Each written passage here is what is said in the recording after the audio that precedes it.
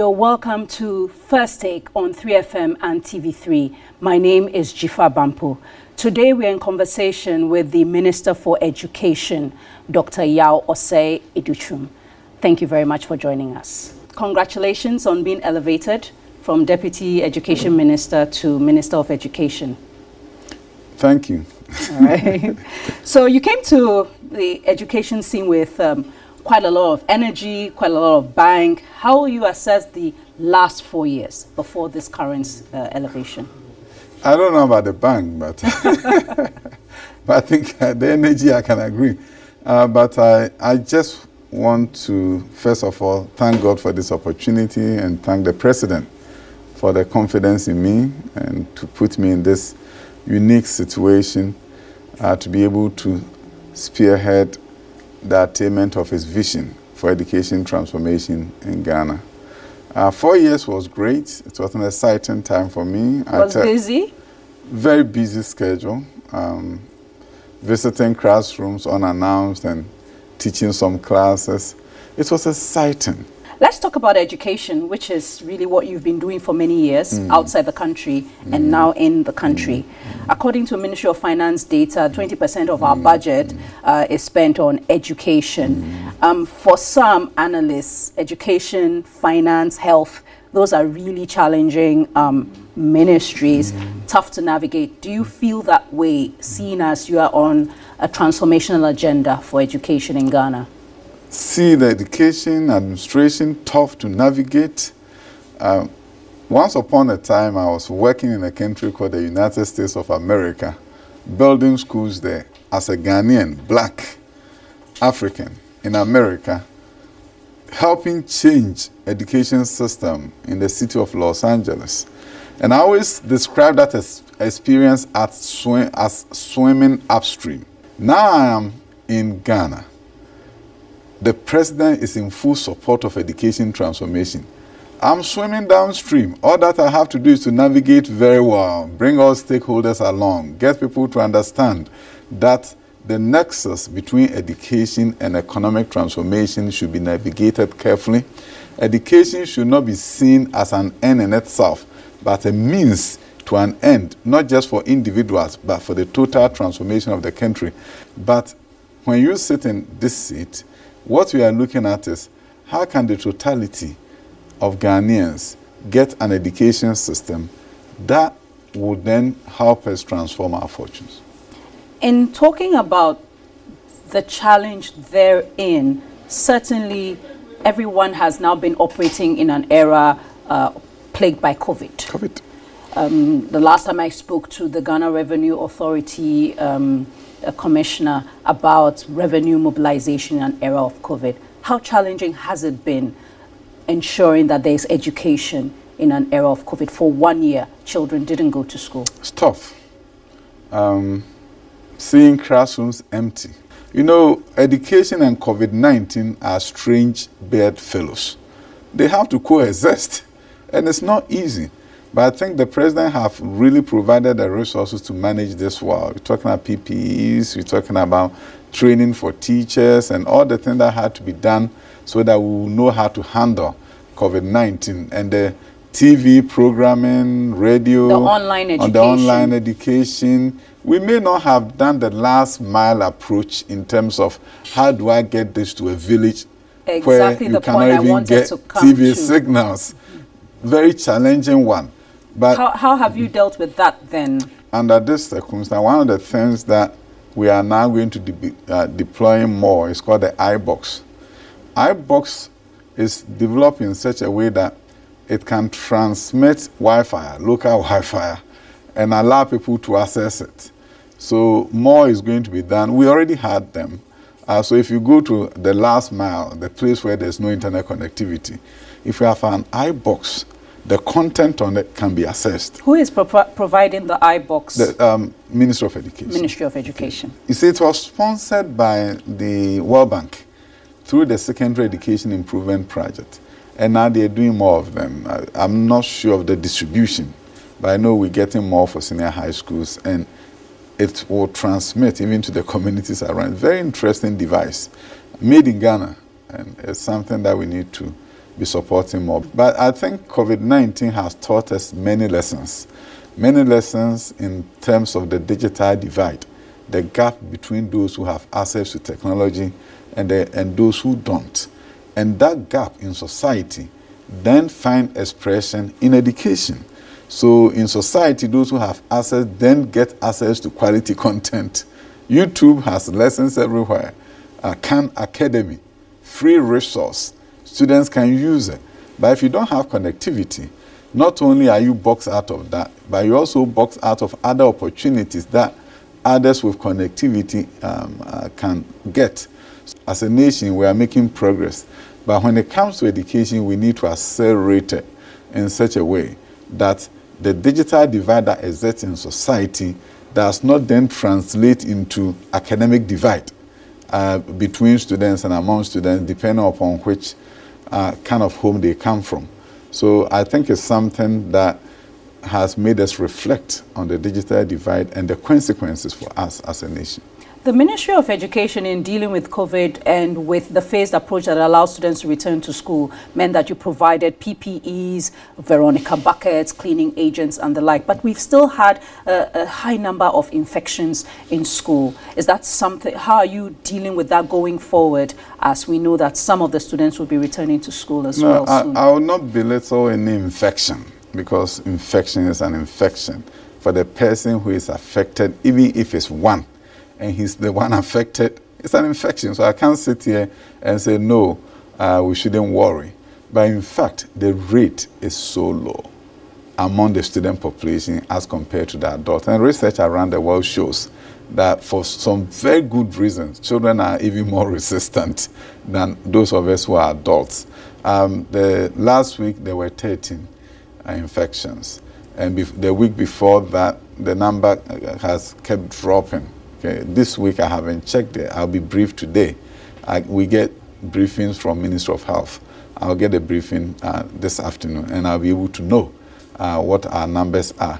But relatively, compared to the general population, our children have done very, very well. And I think we need to commend the parents and the teachers for truly supporting the process and ensuring that the rate among children in terms of infection has been comparatively much better than even expected.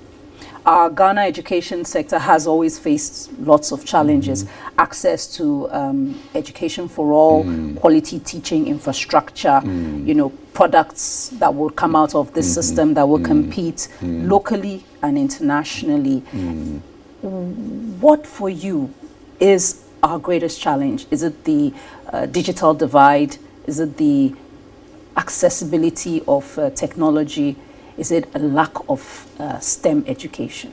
You want to have education system that produce critical thinkers, children who will think outside the box. Problem solvers. Problem solvers. Excellent. But you have to go and look at your testing regime.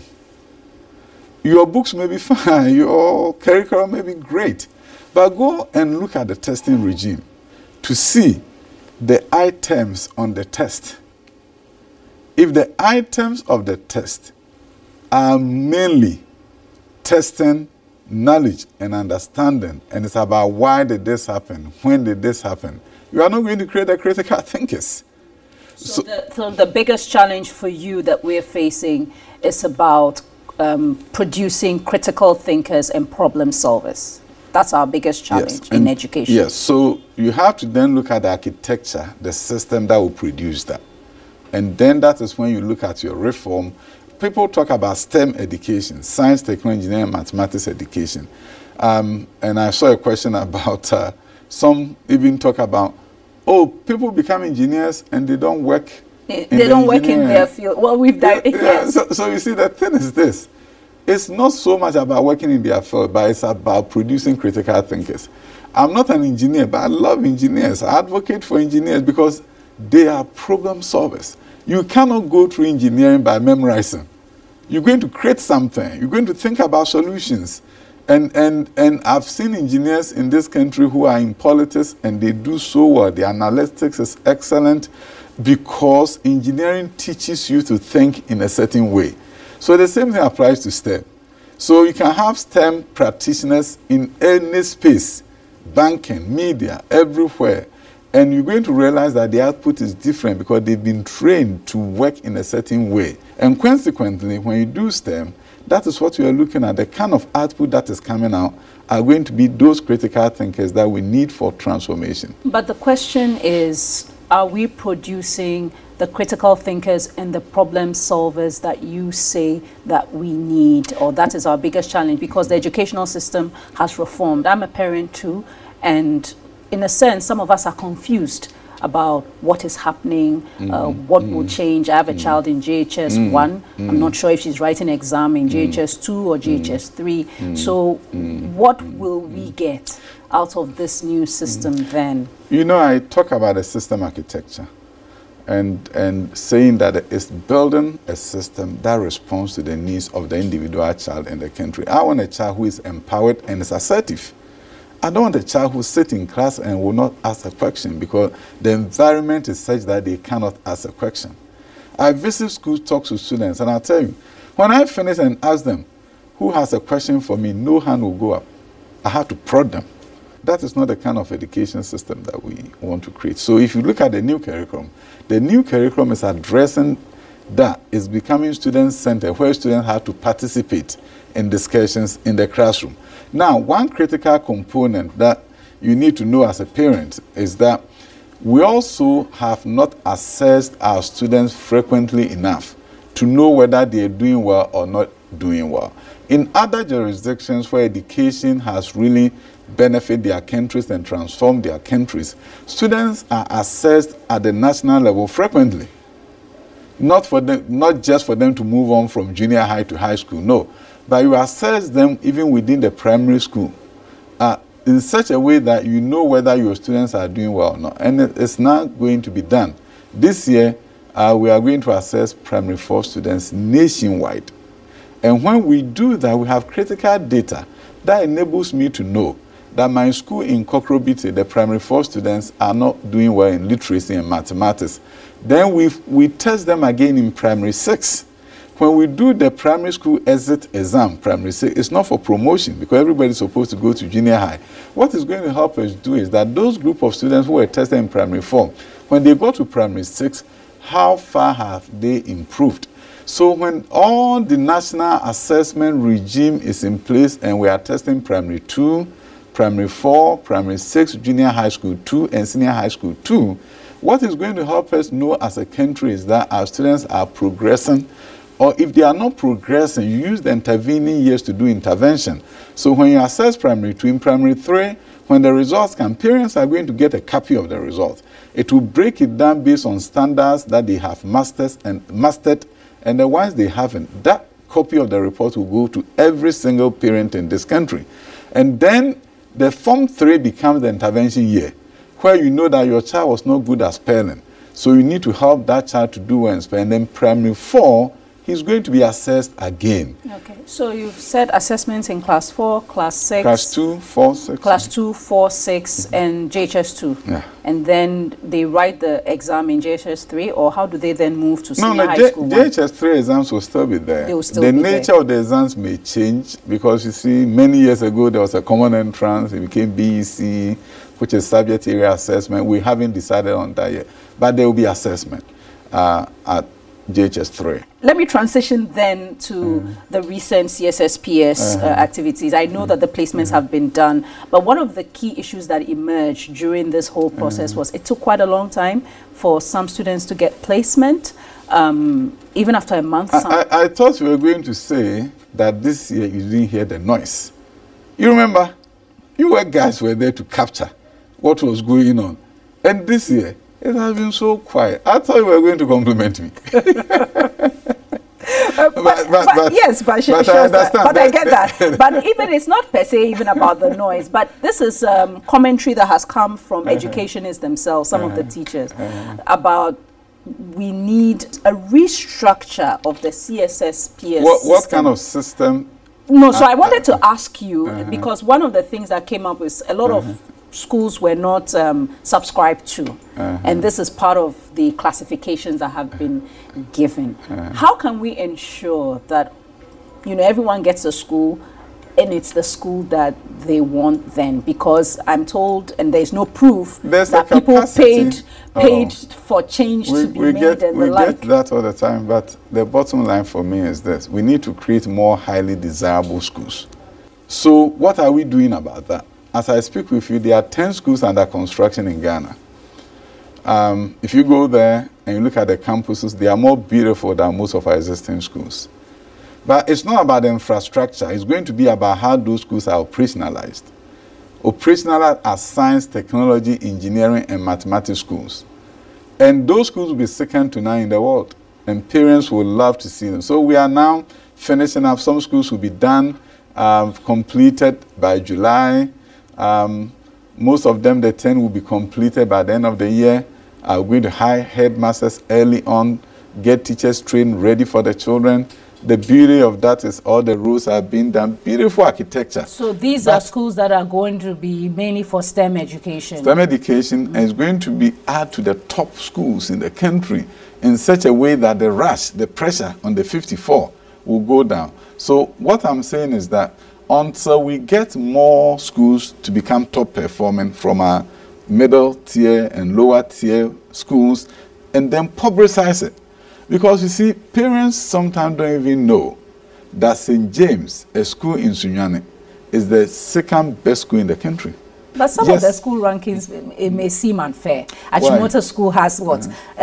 Almost 4,000 students. And you're comparing their ranking to a school that has maybe 800 students. And then Achimota School becomes 20-something, 30-something, and this school with 800 students is number 2. I don't think that's exactly accurate. No, so we inoculate our ranking system to cure the defect that you're talking about. We have what we call similar schools. Similar schools are the schools that have similar populations and get the same kind of students, the quality of the students. So when we are comparing schools, there are 2 comparisons. One is nationwide comparison, and Achimota will be compared with any other school. But when we go to the similar schools, Achimota is going to be in a league of its own compared to the 54 Ivy League schools. And within that contest, we are not even looking at just your regular test scores that came out. We are looking at the value that you added. So we look at the student that came to you, the average aggregate of student that came to your school. And what is the person aggregate on the WASI after they left? So when you do that, you can have a school that is somewhere in Fehiakobo.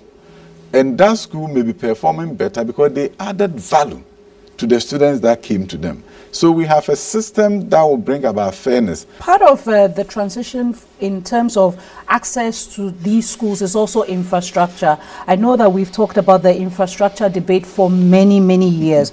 In this year's budget, I think the infrastructure projects under the Education Ministry amounted to some 1,119 projects, and I understand some 539 have been done. You still have some 580 to go. How, in what time frame do you hope to complete these? You see, there are 3 categories of infrastructure development going on in the country. We have E-blocks that are being completed. We have contractors working on a number of them.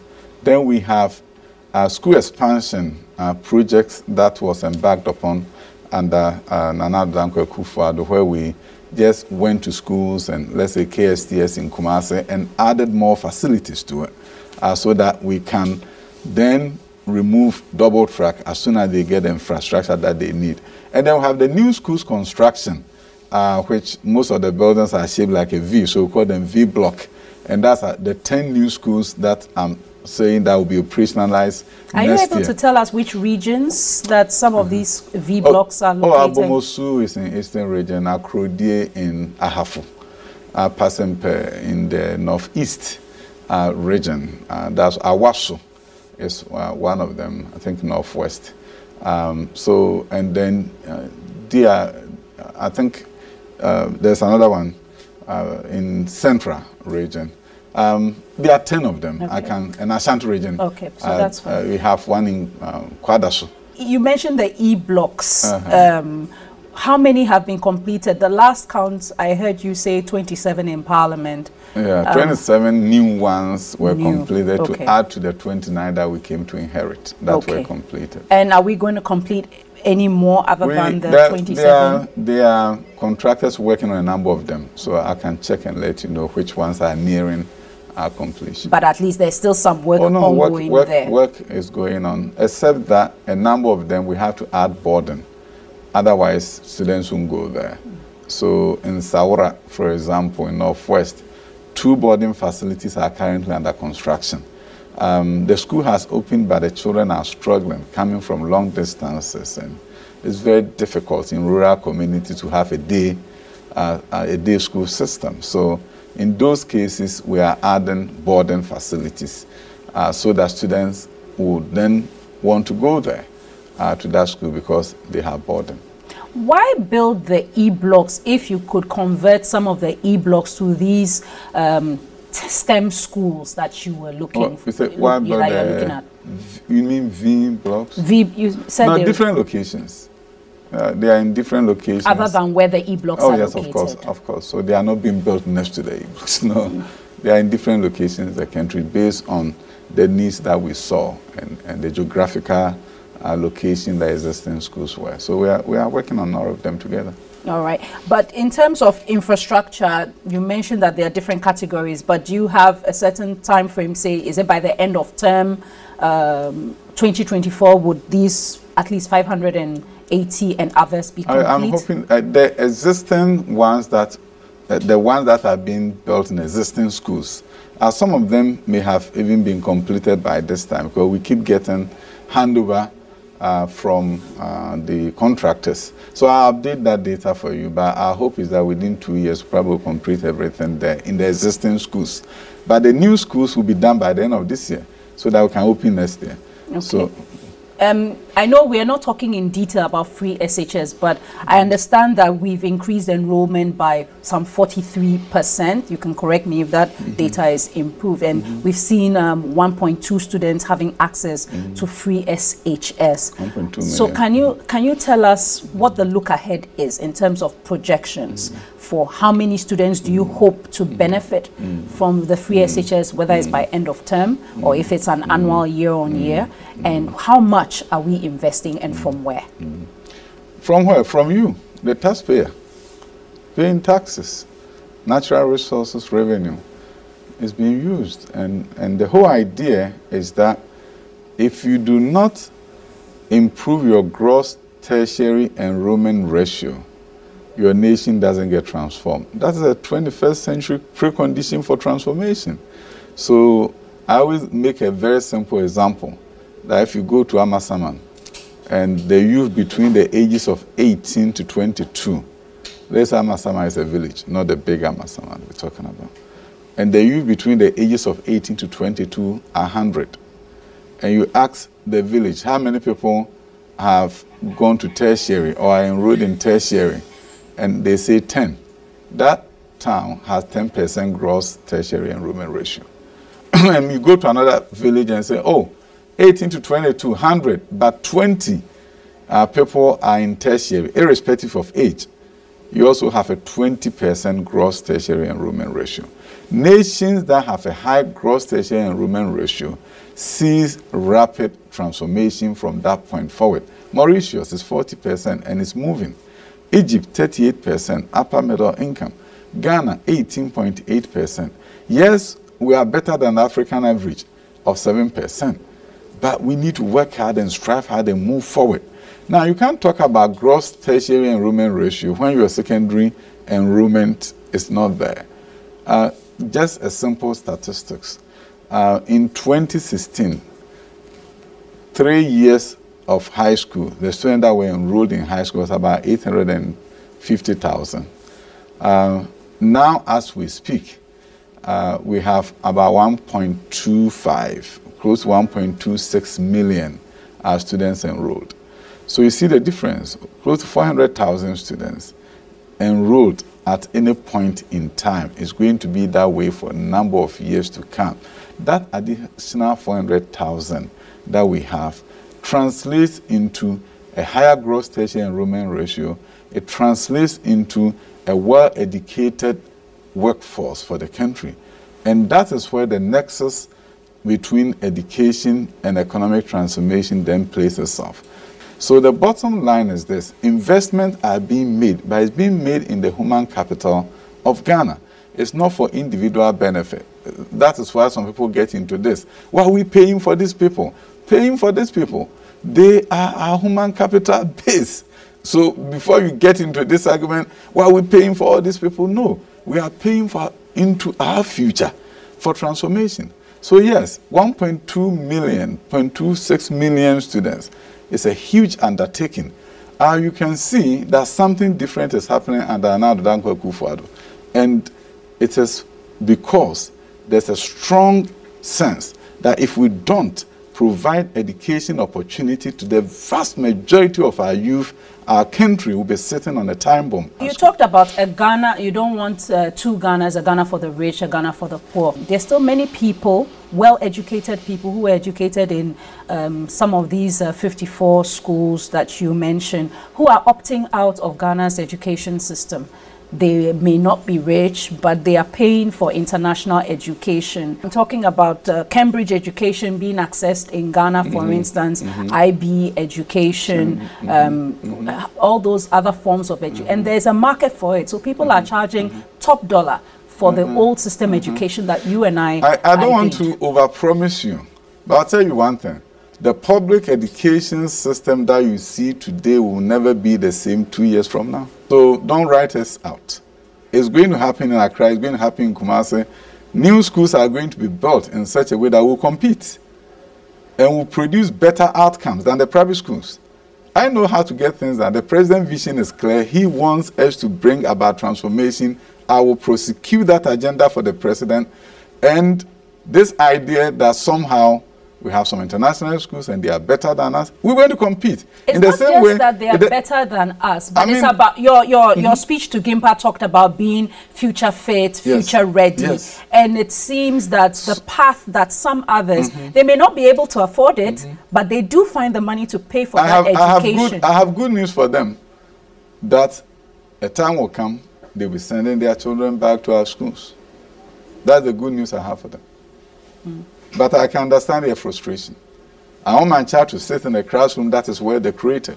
Not well decorated, but they want. I think it's about the quality. You want your child to meet their cousin who comes from abroad and be able to operate and engage at that very high level. Let me tell you, students from Wesley Girls can engage and operate at the high level just like any student from anywhere in the world. I've built schools in America, and I know the kind of schools that are coming out in, students coming out in some of our schools.